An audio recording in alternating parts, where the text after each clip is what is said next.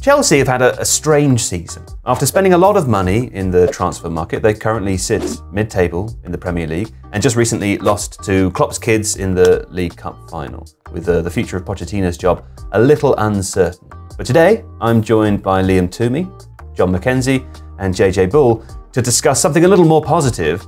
When will they be good?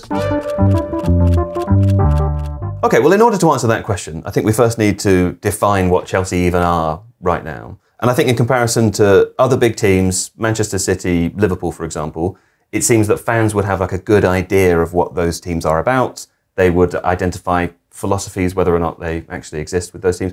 With Chelsea, it seems to be a lot more about what happens off the pitch rather than on the pitch, Jon. Yeah, I think you're right. Most fans would want to feel as though when they're talking about their club's identity, they're talking about what's actually happening on the pitch. But with Chelsea, I think a lot of the fans have always been talking about the off-pitch stuff because ever since Clearlake Capital took over the club, they've talked about this as an investment asset. So they spent around £4 billion, committing £4 billion of funds to buy the club. And the whole idea behind that seems to be, let's make this club worth more money. Let's get it up to £10 billion worth as an asset, and then we can sell it on and we'll make money that way. That has bled onto everything that's happened since then. And so I think what we talk about when we talk about Chelsea is them buying lots of young players, spending a lot of money on those players, but amortizing their value out over long contracts as a sort of smart business investment. But obviously, I think the off-pitch stuff has then bled onto the field, and that is causing Chelsea to be not playing particularly well at the moment. Yeah. Liam, I mean, they didn't spend very much money in January, although fans, I think, would still categorise them as a club that just spend a lot on young, exciting players. How's that going as an approach? Are there indications that it's changing at all? Is anyone scared? Well, they didn't buy anyone in January. It was loans in and loans out.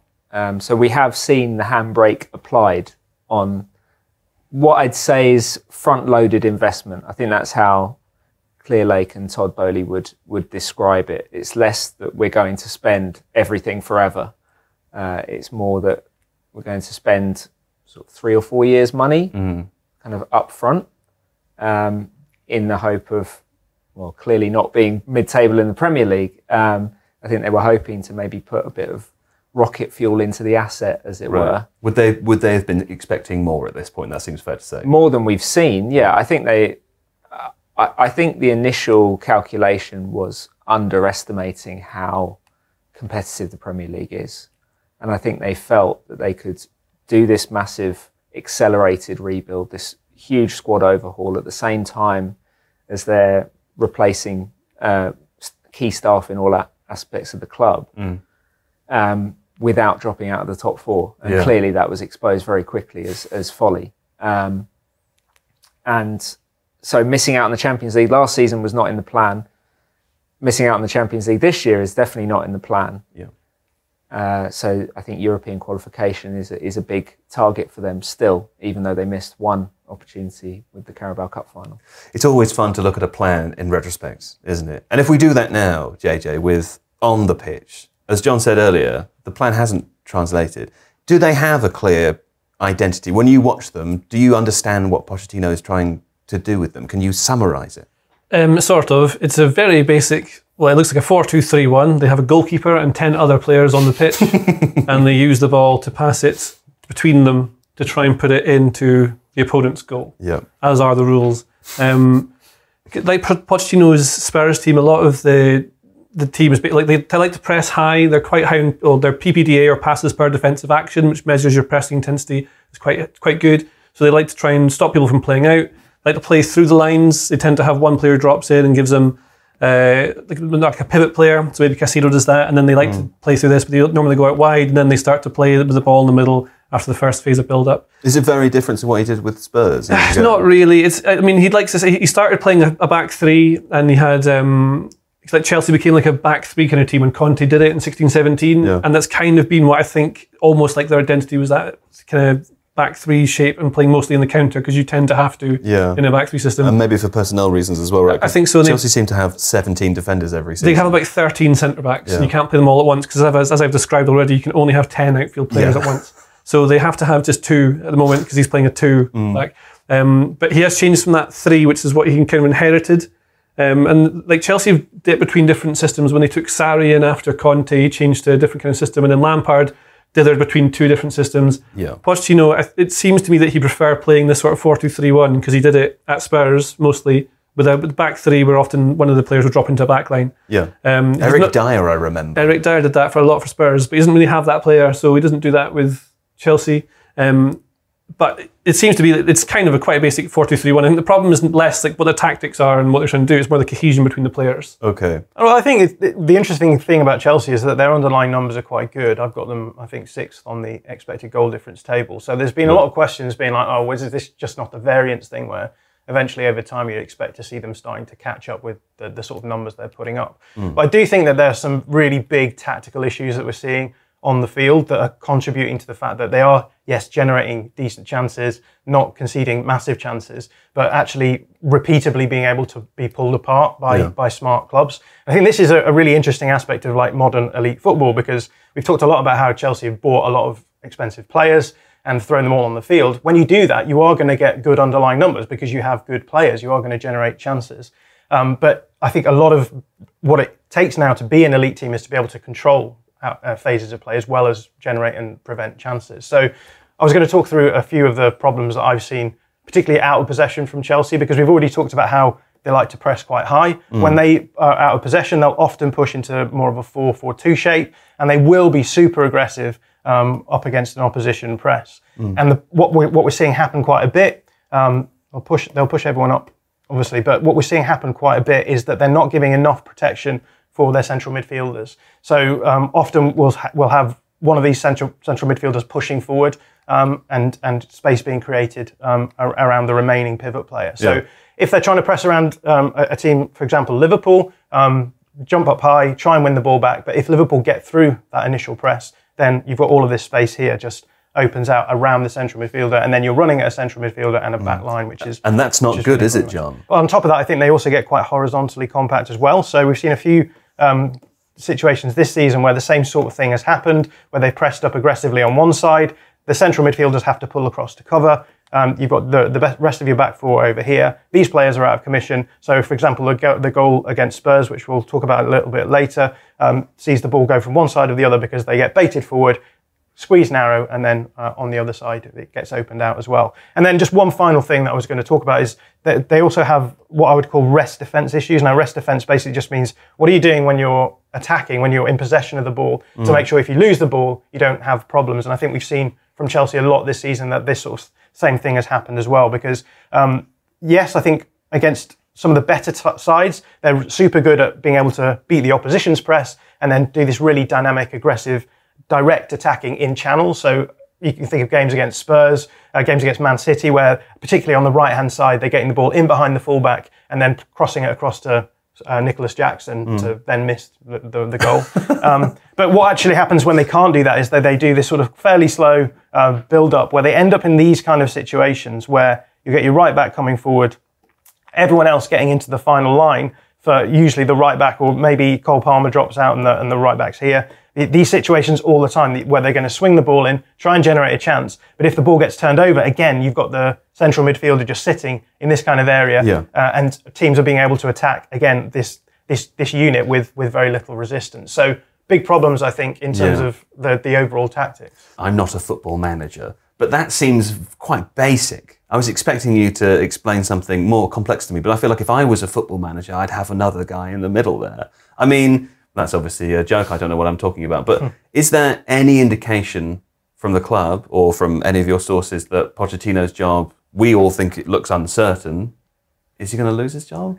Well, the impression we were given before the Carabao Cup final was that win or lose, that competition was not going to move the needle in a major way. It felt important as it was happening, though. The way they lost it, you would have to say can't have helped him. But Chelsea are looking at the bigger picture when they will make an evaluation of Pochettino this summer, and there's a natural contractual point to do that because he goes into the final guaranteed year of his deal this summer. They have a year option beyond that, but typically in these situations, you either extend a coach or you part ways if you want to go somewhere else.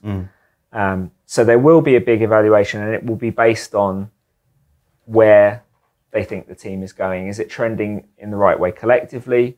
I'm sure the issues that you raised will be part of that, and our players individually making development. And that's been another thing I think that Chelsea fans have raised in some of the lower points of this season, is that the list of players that are making strides individually doesn't seem to be that long. I mean, Cole Palmer's been good from day one. He just seems to be good. Yeah, for sure. In recent times, I think we've seen, I mean, Conor Gallagher's made real strides. Malo Gusto looks like a very good player. Georgi Petrovic has been very solid since coming in as a goalkeeper. So there are some green shoots individually. I think there's plenty of raw material to work with. But there are tactical issues. I think some of the things that you raised as well, Thiago Silva's a factor in that. I think, you know, we talk about the midfield, but also the fact that you have a defender whose natural instinct is to step off at this stage of his career rather than step up. That's just because he's old and slow. It's because he's worried about being isolated. And this is why 2 years ago, Thomas Tuchel didn't think he could play Thiago Silva in a back two, in a two-man central defence. That was the main reason the back three system was designed, was to protect him and to protect Jorginho in front of him, the two most physically limited Chelsea players. Pochettino's clearly reached a different conclusion, but I think you've seen a few times this season, and particularly since Ben Chilwell was fit again. He was playing Levi Colwill at left back for most of the season, I think partly to protect Silva, because Colwill wouldn't go very far forward. Because Chilwell's instinct is to bomb on, I mean, particularly the Wolves game at home a couple of weeks ago, Pedro Neto just ran into that channel, isolated against Silva, and it was absolutely ruthless. The way that, you know, it was a massacre, really. And since Silva has gone out of the team, since Bell Silva called for change on Twitter, and he's been out of the team and then injured, I think Chelsea's back line has been able to play a little bit higher up, and that's made things a little bit better. But as you say, there are still tactical issues with the way they're set up. I mean, it's interesting, John, I know that you have prepared a list of players that are good or promising or have been exciting to watch or you feel good about. I think it's the exact list of four that Liam actually spoke about there. But I was going to come to ask you about this because, look, aside from the broader structure, whatever happens with Pochettino, one of the things that is exciting about Chelsea is that they did sign a lot of exciting players to these long-term contracts. They have a lot of young players coming through as well. It's not working for them right now, but I suppose one would hold out hope that it will work in the longer term. Which are the bright spots? Yeah, I mean, the list is massive of players that came in with acclaim, and I've just bucketed them into different... Does green mean good? Green means... a lot of green. Yeah, so I've gone through the list, and there's obviously a really big list of exciting players that were brought in. Yeah. I bucketed them into different segments, and... What's bucket one? Bucket one is we've got players who struggled to settle, which is give us a snappier name for bucket one. Flops. Flops, okay. Yeah. So at the top, the thing here is like money is involved as well. So we're talking Enzo Fernandez, 121 million euros. He's in flops. Well, I think it's only fair to put him at a level where he hasn't produced in the way that you would expect a player of that amount of money to produce. You agree he's in flops? I think it's harsh, but probably accurate. Yeah. But then a lot of that is going to be the pressure caused by the valuation, as Pochettino has often said. Sure. It's true. And also, there's a thing Arsene Wenger once said a long time ago, that he reckons players from abroad usually need about 6 months to adapt to a new league. It's to do with like changing to a new country, a new manager, new teammates, let alone being able to just adjust your team and be good. I guess it also depends on the definition between buckets, doesn't it? We don't know what the other buckets are. You also forced me to say flops. I know, I'm blaming you for this. But we've got players like Moises Caicedo, 116 million euros. You're saying flop. Not produce. I'm just putting a finer point on how you feel about it. Not producing at the level that you would expect. Moises Caicedo flop. Mikhailo Modric, I think a lot of people would talk about. And there's more players further down. We've got even players like Kalidou Koulibaly, who even remembers him now. They managed to get away with that one. But he's other the bin players just labelled bin. Bins, yeah. Other players who are starting fairly regularly, but I think haven't really hit the level again that you would expect them to. So even players like Nicholas Jackson, Noni Madueke, Rob Sanchez, I've got in there. Maybe I wouldn't call them flops, but I would say again you're spending a lot of money on players who the bar is so low that you're sort of saying okay, they're still going to start in that starting 11. What would you call them? Meh. Okay, no, that's good. Yeah. Okay. Meh. We've then got players who've just been beset with injuries ever since they've come in. So, Wesley Fofana, Christopher Nkunku, spent 60 million euros on him. We could probably throw Romeo Lavia in there as well. he also comes in another bucket that I have, which is players we simply haven't seen. Sure. So that's probably not a word, is it? That's probably just a sound, like a sigh. Yeah. So Mark Cucurella, remember him? And then there's players like David Washington. We spent 60 million euros on him. Obviously, he was one for the future, but he's just...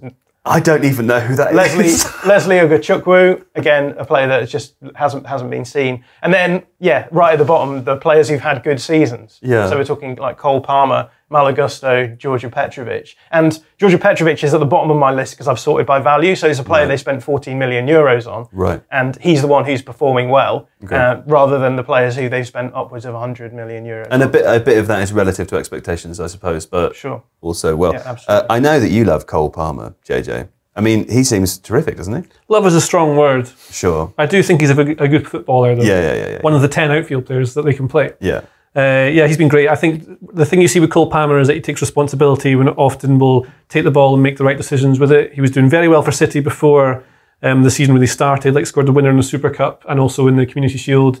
Has worked in a very well-run club and academy environment for a long time, being part of the first team training for a good couple of years, I think would be right, at City.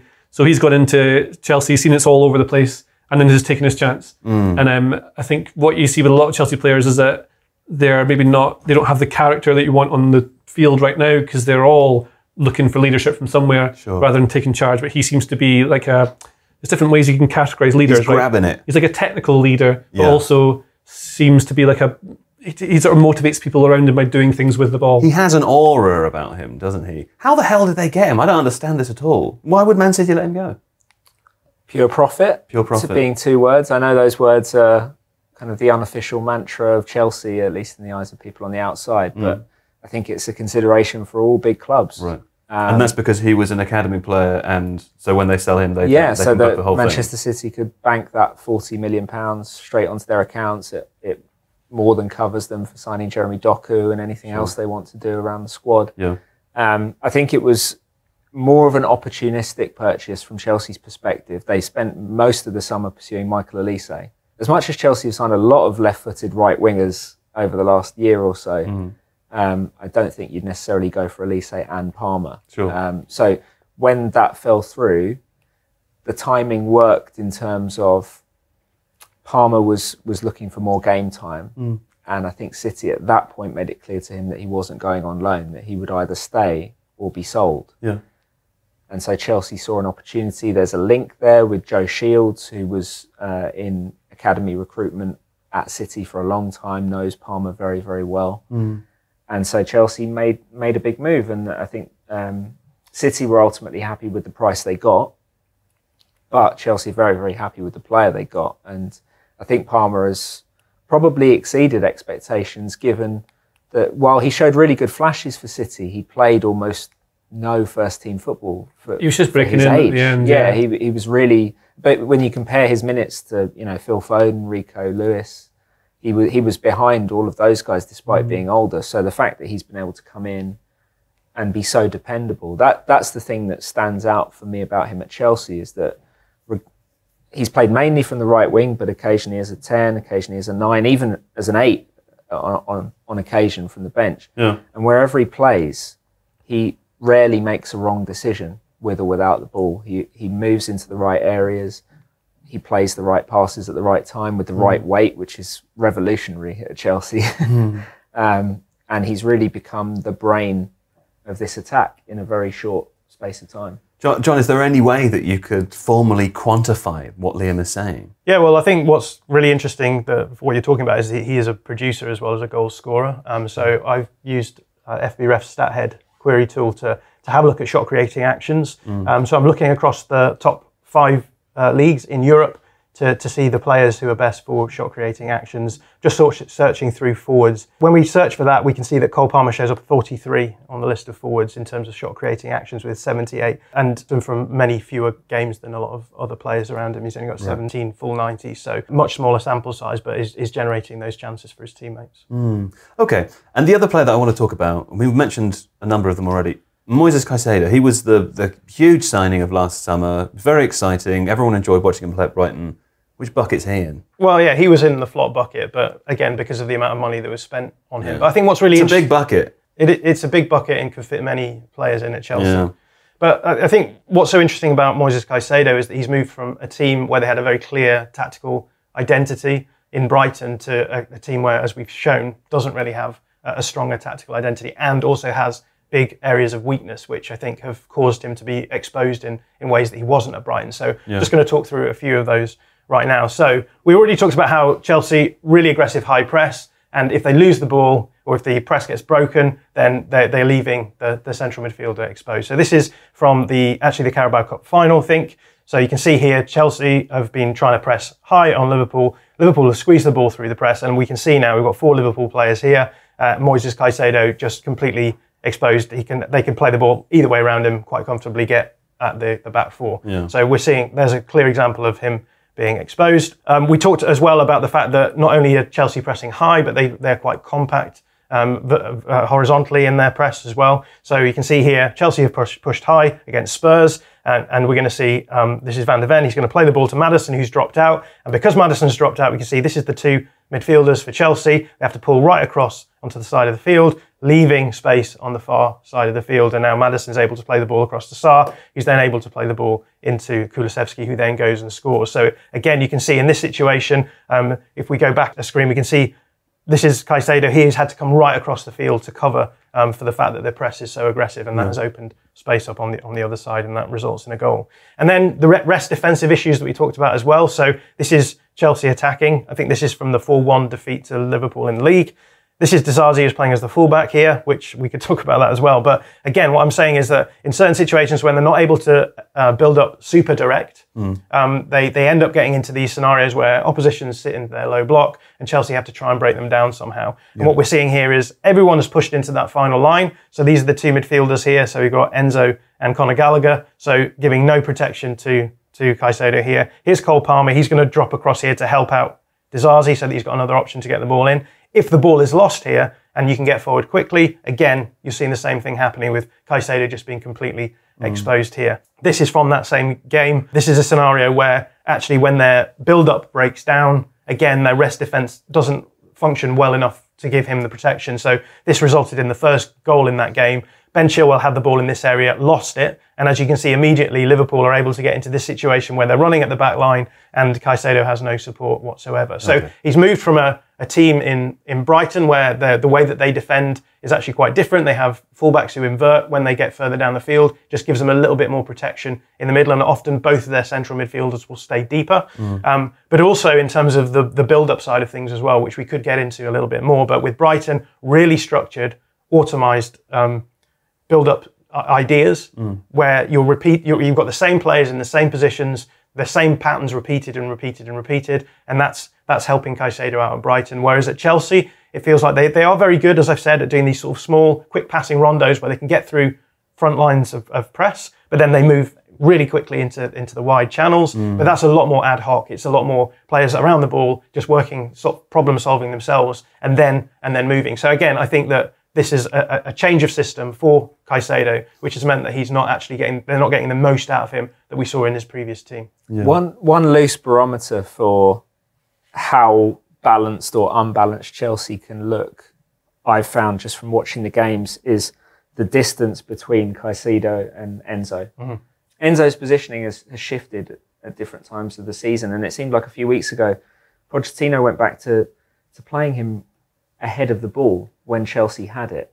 And as you referenced there are times when him and Conor Gallagher can look almost like 2 8s ahead of one sitting midfielder in Caicedo. And it means that when the ball is lost, Enzo doesn't have the speed to get back.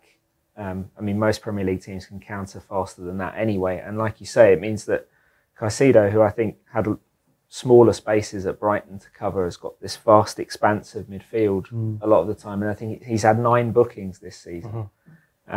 That's another indicator of him just having maybe to do a little bit too much to try and balance this team. Whereas when him and Enzo have been close together, it's been easier for them to keep the ball, but also despite Enzo's defensive limitations, he can do a little bit more. It shows up really well on the screen here because this is the goal against that Liverpool scored in the 4-1 win.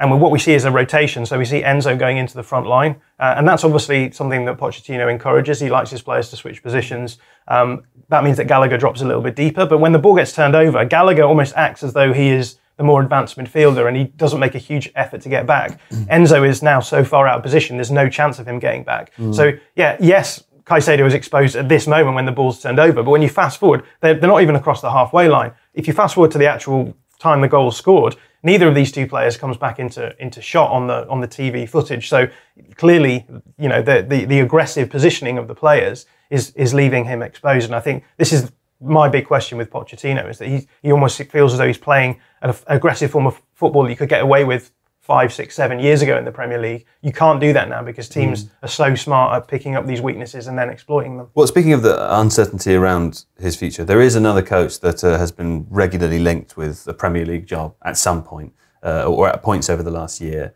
and that's Ruben Amorim. And we're going to hear now from Alex Barker what he thinks about whether he could be a fit for Chelsea. Thanks, Joe. Let's cut straight to it. There's plenty of big teams looking for a new manager this summer, so we're going to be hearing Ruben Amorim's name a lot over the coming months. So, how good are his Sporting side, and is he up to the level of an aspiring elite Premier League team like Chelsea? Let's start with a quick catch-up. Amorim joined Sporting in 2020 and from the very start played a 3-4-3 formation. He won the club's first league title in 19 years. He's developed some top players, and at the time of recording, Sporting are one game in hand away from going top of the table. So, some pretty positive signs, but if we want to know how successful Amorim might be in the Premier League, we need to look a little deeper. Let's start with what Sporting do when they have the ball. After all, one of the biggest challenges top Premier League teams face is breaking down deep sitting defences. So, how does Amorim approach this, and would it still work if he was at a club like Chelsea? In possession, Sporting tend to line up in this 3-1-6 shape with a flat back three, high and wide fullbacks, a main striker flanked by narrow forwards. The midfield though is a little more complex. Sporting often use one of their midfielders, usually Hidemasa Morita, to pull wide to help form wide triangles. But it's also not uncommon to see him push very far centrally, often leaving Morten Hjulmand in the middle on his own. Now, Sporting are the league's top scorers, with their striker Viktor Gyökeres leading the way across the division. So Amorim's attacking ideas are pretty good then, right? Well, no, it's not that simple. Sporting have overperformed their expected goals by nearly 13. In fact, on paper, their attack is closer to Braga than title rivals Benfica. And individual player quality could be a big factor in this overperformance. For one, Gyökeres is excellent. His ball striking makes him a dangerous forward who can get powerful shots on goal with very little backlift. Secondly, Sporting are able to create a surplus of chances for him because they're pushing so many players forward. Now, in a league where 14 of the 18 teams have a squad value below 50 million euros, individual player quality makes a telling impact. Sporting can often afford to be this top heavy without repercussions. But in the Premier League, where the difference in quality is much less pronounced,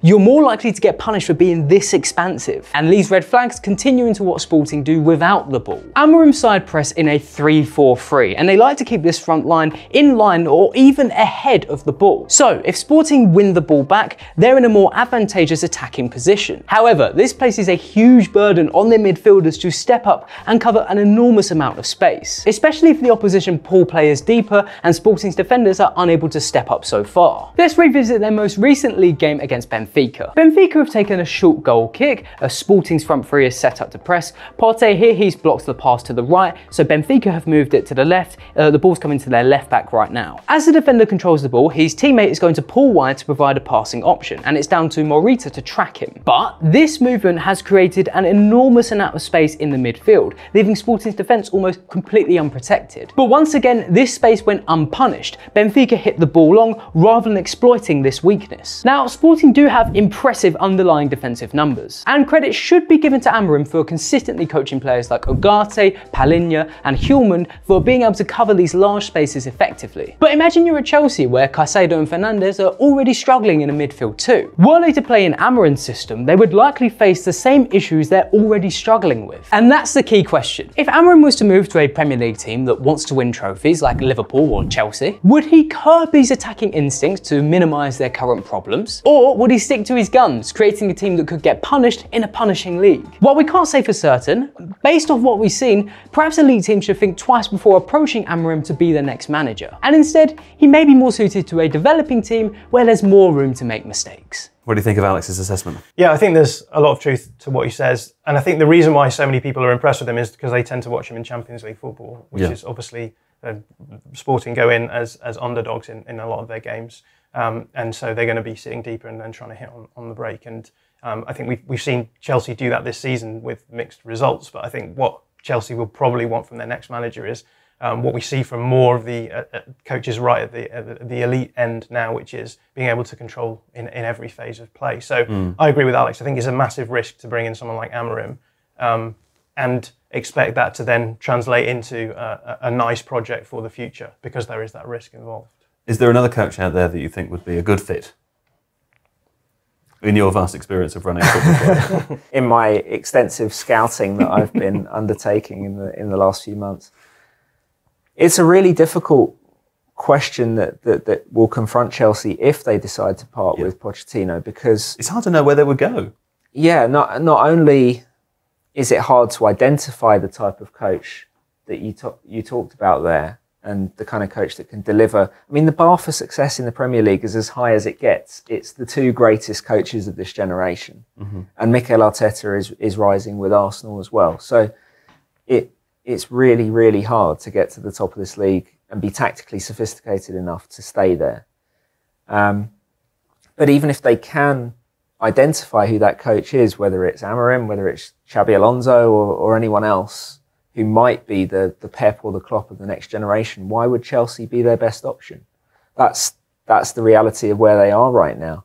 If you decide to get rid of Pochettino this summer, you will be hiring from a position of objective weakness because of where you are in the league and not being able to offer Champions League football, but also relative weakness because it's a summer when Liverpool, when Bayern, maybe other big European clubs, we don't know yet, could have vacancies and be in significantly better health than Chelsea. And as the Chelsea owners, you would also be pitching a new manager on a project when you've already sacked 2 project coaches. So how difficult does that conversation become as well? I think it's a really, really hard one for them to answer, and that's a really long way of saying that I don't have a Scooby of who the next Chelsea coach should be.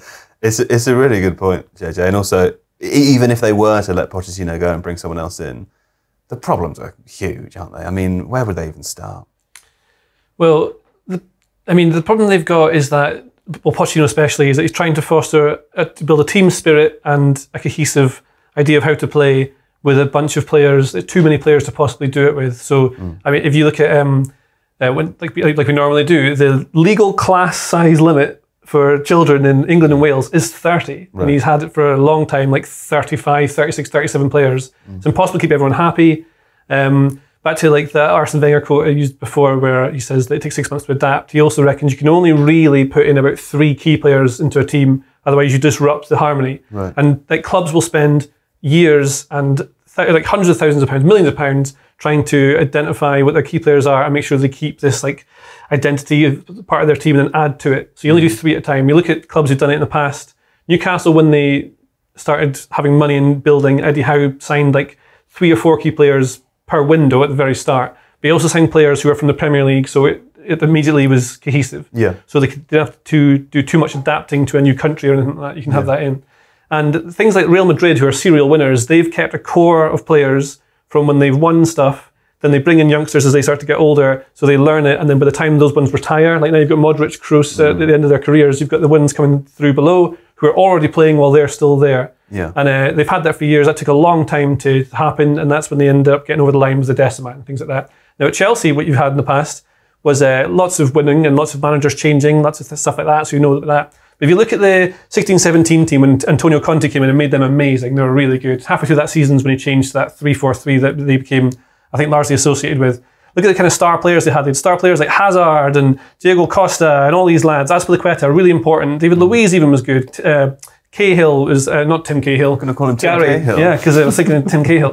Gary Cahill, who is not related, was here. So you got all these players here. Fabregas is mostly a substitute. I think he did half and half actually in that year. But you had core players. And fairly long-serving players as well, right? Yeah, and they've come off the back of having players like John Terry and Ivanovic and all the lads who won the things. Ashley Cole, all the lads who won the things, they sort of passed the baton on. So you're passing on It's not just the core is there, but you're passing on the winningness of it. I believe they call it a baton.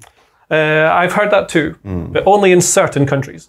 Now, what you have here is Chelsea 4 years later. They've got Azpilicueta, Kante, and Alonso are the only ones left from that title-winning machine that Conte built. And you go through a few different changes with Sarri and different people that come in and out. Yeah. So then all these players have gone. So you've lost this. This is the core they've got. So I think they've been in a bit of trouble for a little bit longer than we maybe think. Yeah. And then you come to this is the Champions League winning final team. This is what they have. The only two core ones are Kante and Azpilicueta. Now, Tuchel that season when he took over from Lampard, because I think Lampard made a disastrous few decisions with his recruitment that kind of set them back a lot, but also losing these guys on the right was really the key. So what you've got now is the core is here. Tuchel got into second, I think, that season, maybe third. They did very well. And then the second season when Tuchel was there, was that when it started to fall apart, Liam, or was it slightly after? So he had one full season at Chelsea, and the first half of it was really good. Yeah. They were, I think, top around Christmas time. And then it all started to go wrong because it was basically only the first 12 months of Tuchel, the final half of the Champions League winning campaign and the first half of the following season when they really defended at an elite, best in the world level. That makes sense because Lampard was, I think, terrible with rest defence and anything to do with stopping teams playing through them. So they were very good attacking, lots of chaos, so they were fun, but they conceded heaps of goals. Then Tuchel comes in, sorts out the defensive part. They still have some of the fun and the chaos up front from Lampard without the structure that Tuchel puts in, because that takes time and you need pre-season and things like that to put your ideas really in, I would say. And so then Tuchel next season, very defensive, very demanding, very intense. Tuchel can't be that fun to work under. All of the attackers hated him. Well, and you look at like Bayern Munich now, the problem they've got is lack of freedom, creativity, and lack of Tuchel. Well, he's still there. Yeah, but he's on his way. Well, that's right. He leaves in the summer. I just tried to say, I thought it would be, but it didn't work. All makes sense. Yeah. Just wanted to be involved. I just wanted to say something. Yeah. So what you have here, now you see that the two who are the key ones here, Kante and Azpilicueta, were key in that Champions League final. Obviously, Havertz comes in and scores the winner. That's how they beat Man City in the final. Alonso's on the bench. So they've got this as the last remnants of there. And you've got players like Mount coming through. I don't think Gallagher was even in there because he was coming through the youth system. But all these players on the bench. Even some of these, Giroud was sort of around for some of the fun. So you can count him as maybe a legacy player. But this is what I've got. Now, this is what you've got now. Now they've signed 18 million players. Now this is a team that played the League Cup final. Now what you see here is that all these players who are the sort of legacy ones who helped them win stuff have all gone wherever they've gone into various bins.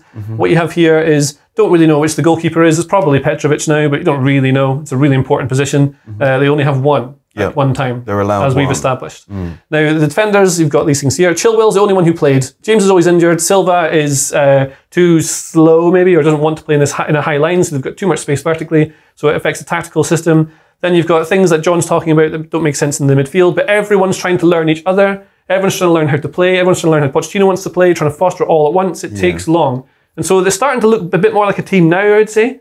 And if you look at, Arteta for a long time was linked with being getting sacked.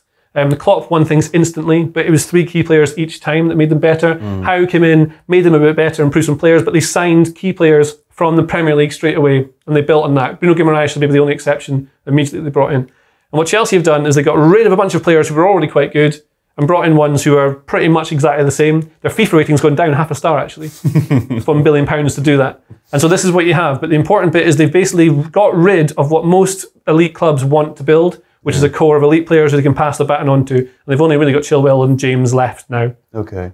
We hear a lot how important a core is. It seems that their core is sort of evacuated. John, the title of this video is When Will They Be Good? I think what we've heard are all of the reasons why they're not good right now. When will they be good? Yeah, I think there's a few things that I want to see before I believe that Chelsea are going to become good. One of them is I think they need to have a sporting director who has clear control over the future of the club. At the moment they have 2 guys in charge, I believe, Paul Winstanley and Lawrence Stewart. Yeah. Those guys always seem to be in the background. They don't seem to play a big role in terms of actually presenting a game model, a tactical identity that they want to see on the pitch, which they can then use to employ coaches and players to fit. Feels like the logic has been the other way around. It's been, we have this sort of financial idea where we can bring in players, let's get in exciting players for the future, which we can find these financial loopholes to make it financially viable. But when it comes to the on-pitch stuff, then you don't really have that overarching idea of a project or a tactical identity that is in place. And I think until Chelsea reach the point where they're able to do that and say, no, this is what we want our team to look like on the field. It doesn't matter what you're doing off the field because it will never work out. I think that's a really good point, actually, in that Chelsea is still in the process of developing a football philosophy. The first thing that they implemented was a financial philosophy, which was turning the squad into an investment portfolio. That's what it is. They've got all these young players, mostly under the age of 23, on hyper-long contracts. They don't expect them all to be good or succeed, but it's a numbers game. More will go up in value than down over time, and we'll see. It will take a long time for us to be able to judge that really from the outside. What we know right now is that the early stages of it are extremely painful on a football level. But now they need to start building that football philosophy, and they need to make a decision on whether Pochettino is part of that, because that's the key decision they face now. And beyond that, I think it's probably going to be more of an extension of what we saw in January. Maybe not no transfers, but scaled back transfers, surgical recruitment in terms of what do we need in certain positions, what sort of profile of player do we need to flesh out this group, and finding out what you have with the group that you've got. You've bought all these players. That's kind of exciting, to be honest. I think a lot of teams will just, will just bring in a transfer in order to fix any old problem. But if they stick to their guns of, we spent heavy early on, you stick with it now. Maybe the coach changes, but like the players will have to adapt, I suppose. I think there is an exciting core in that squad. It just hasn't emerged yet. But you look at guys like Levi Colwill, Conor Gallagher if they don't sell him. But, Enzo and Caicedo are clearly earmarked to be part of that. They just need to figure out how that works. So the components are there. It just hasn't really coalesced into anything that is ready to succeed on a weekly basis in the Premier League yet. When will they be good? If they stick with Pochettino, then it could be in 2-3 years. You'd have to go through that process the same way that Arsenal, Liverpool, Newcastle are going through it with their managers. If he'd won the League Cup, that would have been pretty good. They would have bought him a bit of time. Bought Arteta time when he won the FA Cup. And they weren't very fun to watch for a long time, Arsenal. Well, Chelsea's still in the FA Cup, of course. Yeah, they could win that. They could. Yeah. I mean, stranger things have happened. So, yes. Well, when will they be good? 3 years. 3 years. That's the answer. Is that right? If you like this video, please consider subscribing to the channel. The Athletic is home to some of the world's best sports journalists, including David Ornstein, Amy Lawrence and Rafa Honigstein. With the latest transfer news and insight on every Premier League story that matters, theathletic.com puts you inside football, and you can try it free now for 30 days. See the link in the description.